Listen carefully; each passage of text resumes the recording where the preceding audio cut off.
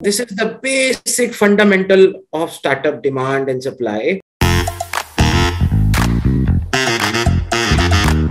If you have heard Shishir Gupta saying, first mover to बेवकूफ होता है, first mover को कोई advantage नहीं मिलता, right? Okay. And which is true.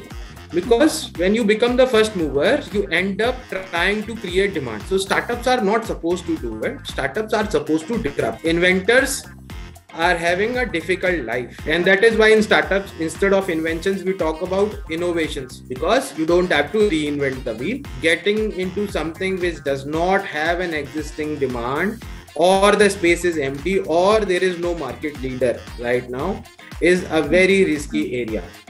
I will not recommend you to utilize your resources, time, money, energy in that particular direction. Better to go for something which has high demand and high supply.